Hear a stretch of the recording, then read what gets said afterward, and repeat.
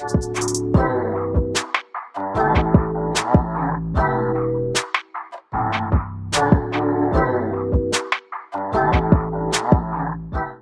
guys, it's your girl Jasmine J back with another video, and today's video is going to be about the pros and the cons of being a probation officer.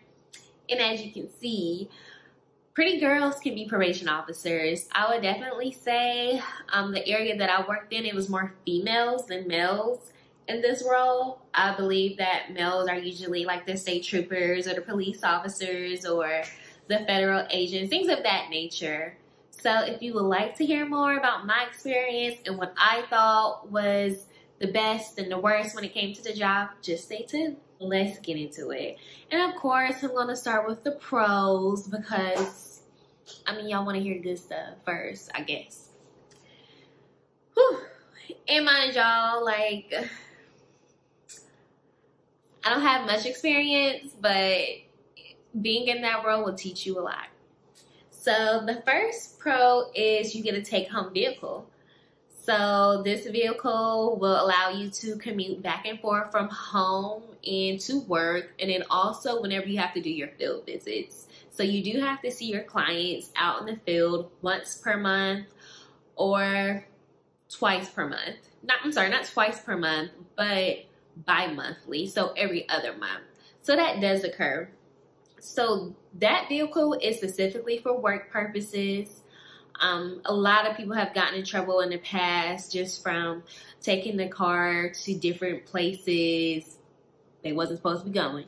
But you can take the car whenever you have to go to lunch or things of that nature. It's specifically for work purposes only. Okay. And they did track our mileage too, so that's how you know, like, you just couldn't be driving everywhere, especially like if you didn't have your own personal vehicle.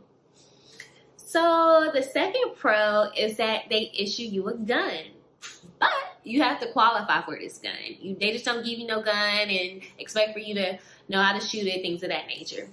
So you have to go to basic training, and I'll get into that, which is one of the cons.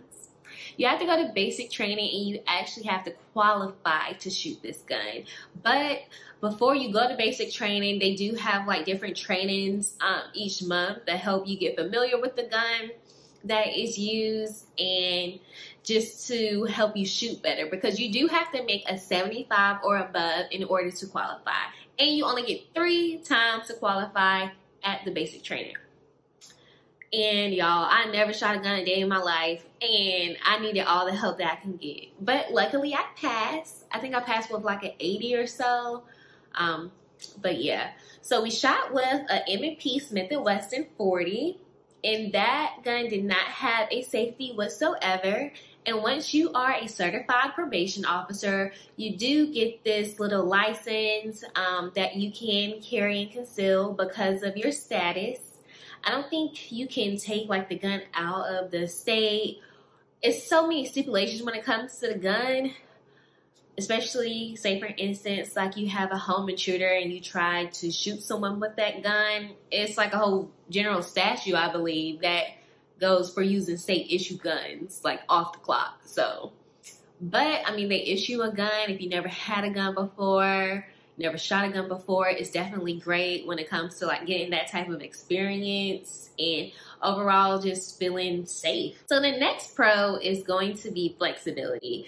So I'm usually an 8 to 5 person. Like, I don't care if, you know, you all offer flexible schedules. That doesn't bother me. But I know some people that have kids and things of that nature, like they will definitely need assistance with that. Having a job that is flexible to their liking. So for this job, we will work 8 to 5. I will usually work 8 to 5 on my court days. And you can also work 1 to 10 shifts. So your 1 to 10 shifts are going to be the shifts where you will be out in the field. So you'll work in the office between 1 to 5 and you will have your office visits, or you can get caught up on some work depending on how high your caseload is, or you can see your clients in the office. And between 5 and 10 p.m., that's when you'll be seeing your clients, or I know I say clients, but I mean offenders, probationers. Y'all know what I'm talking about. So when I first started, I was working with a partner, and then we'll just team up and go to different homes. But y'all, it got real, and I was like, I gotta work by myself or I'm not gonna get my work done. So yes, that's that. And the next schedule option that you can do is call a split shift. So say for instance, you have a doctor's appointment at 2 p.m. You can go to work from 8 to 12, and then you can go home and go to your doctor's appointment with your personal car, and then you'll work from 4 to 8 p.m. Just getting home business done. So that was the, I guess, flexibility when it came to the job. And then you would, I'm sorry, it's one more. And I did like this, y'all. It was one more. So the next option is where you will work on a weekend. So say for instance, you'll work one weekend day out of the month, and I'll work on Sunday through Thursday, and then I'll have Friday off, and then of course Saturday and Sunday. Or for instance, say you need to take Wednesday off during the week, you can work that Saturday. So it was very flexible if you didn't want to use your personal or sick time, because a lot of people do try to save that so they can retire early. But I was the type of person, you got it, use it. So the next pro is that every day is not the same, you guys. One minute you will have court, next minute you thinking that you're just going to have office visits all day, and then you end up arresting someone, which can take forever, or arresting multiple people. You may have to assist with a search or multiple drug screens during the day. It was always different. It was always different. Every day was not the same. I can say that for a fact.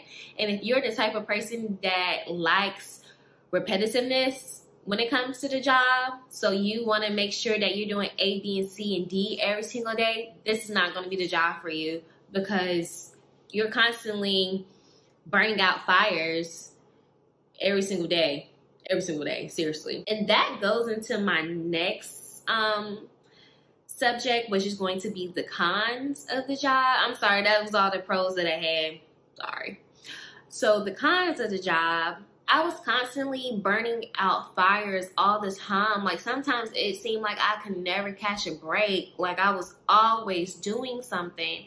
And I would say that caseload was very, very high. The most that I had of heads that I had to supervise was 80 people. And that's a lot of people when you have to do these office visits, when you're in court all day, when people need help doing arrests, because you can't do arrests by yourself. You have to have someone else. When people need help with drug screens, it became a lot.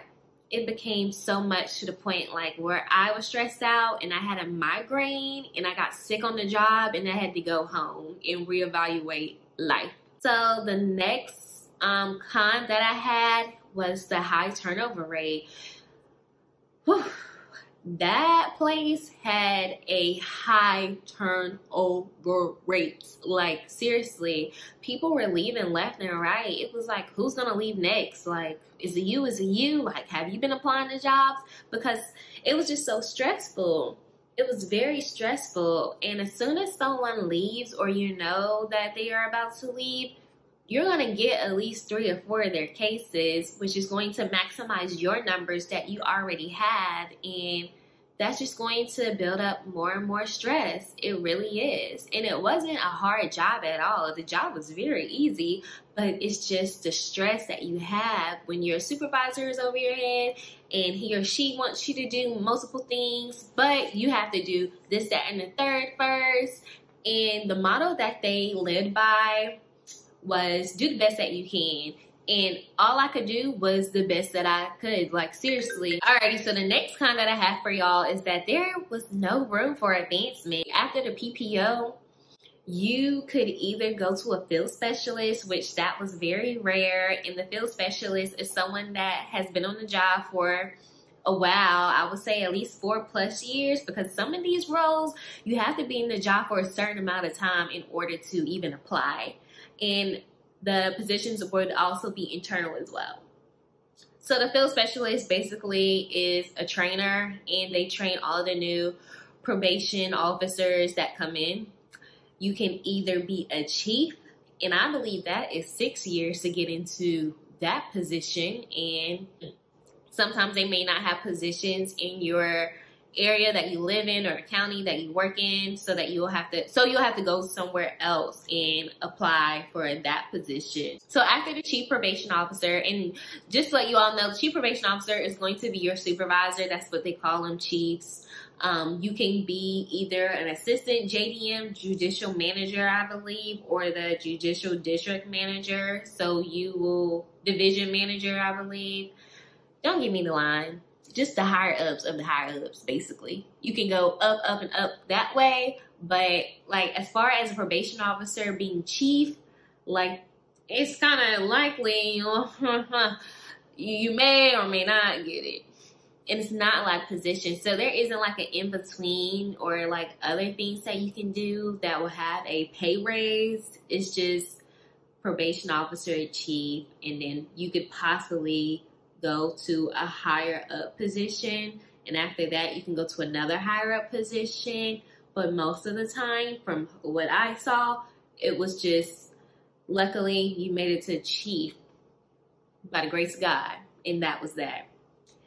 And also, you guys, they do have specialized caseloads, which they have a few. I know some of them have like mental health, not in my county, but I've heard of mental health officers. Drug treatment officers, heard of it, wasn't in my county. But what was in my county was the gang officers and the sex offender officers and domestic violence officers as well. So they will handle those cases for offenders who have those type of crimes. Y'all, I know you want to fulfill your dream as being a probation officer, but they don't pay well. They do not pay well for everything that you have to do. Like I said, it's a high caseload, high turnover rate, a lot of burning out fires and just dealing with a lot of nonsense. And then the people that you deal with too. I would think for these public service jobs, they would pay high, like up to here. They don't whatsoever. And I just don't get it. I don't get it. Because to me, it's like we do a lot. We do a lot with these people. For probation officers, we carry their hand like every step of the way. Like we're the ones supervising them from the day they get sentenced to probation until the probation ends. Mind you, this can be 12 months, 24 months, 36 months, 48 months, 5 years. Like you're constantly with these people. And mind you, these people are criminal career offenders. They keep getting in trouble and keep racking up more charges and offenses, and then they'll get revoked, meaning that their probation sentence becomes an active sentence, so they'll do the time. They'll go to prison for 4 months, y'all.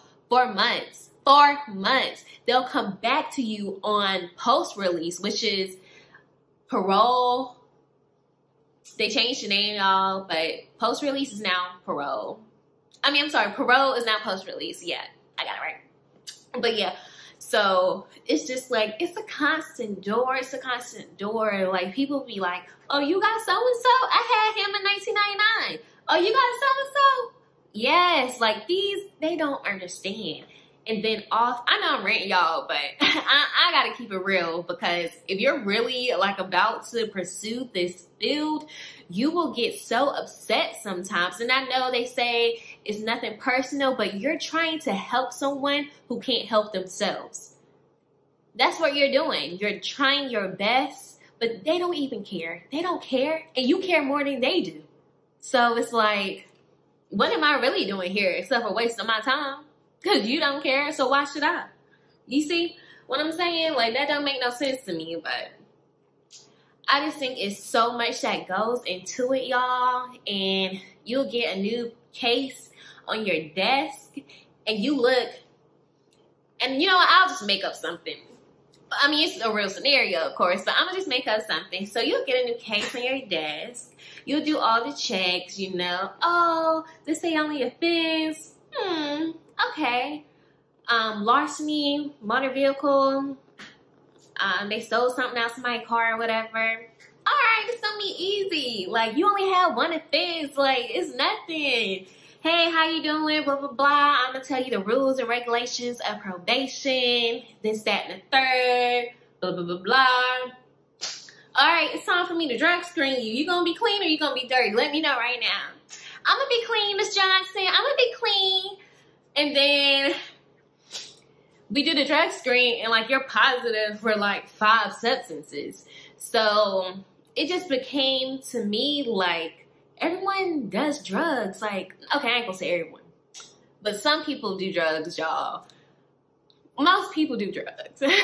Most people do. And it's so crazy because you're thinking like this is gonna be an easy case. Like we want easy cases. We don't want cases where you're eventually gonna become an absconder and just run away from your probation and make your whereabouts unknown. We don't want that. We want the easy cases. We want to be able to give you the sources, the resources that you need in order to be a self-sufficient adult. We want to get you off of this as much as we're not trying to be a probation officer forever. We want you to get off of it soon, quickly. Like we want you to do what you got to do so that you can go on about your business. That at the end of the day, like that's what we want wholeheartedly. We don't want to just keep people on probation. No, I'd rather you get off probation. You get off 2 ways. Okay? You can either get off by successfully completing or I revoke you and you can just do your time and then that's it. You see? Like, it's either 2 ways. So, with that being said, it's so much that goes into the job, y'all. I could go on and on and on, but anyway, so my last statement is going to be that you are always going to have different pros and different cons with any job that you work for or any field that you're in. Like that is just always going to be. But my motto is the pros have to outweigh the cons. If you all happen to have any questions that you can think of, maybe if you want to know 10 things or 20 things you didn't know about probation officers, or maybe like the hiring process, which was long, just anything, feel free to comment down below. If you care, please like and subscribe. And I'll see you next time. You all have a good day. Bye-bye.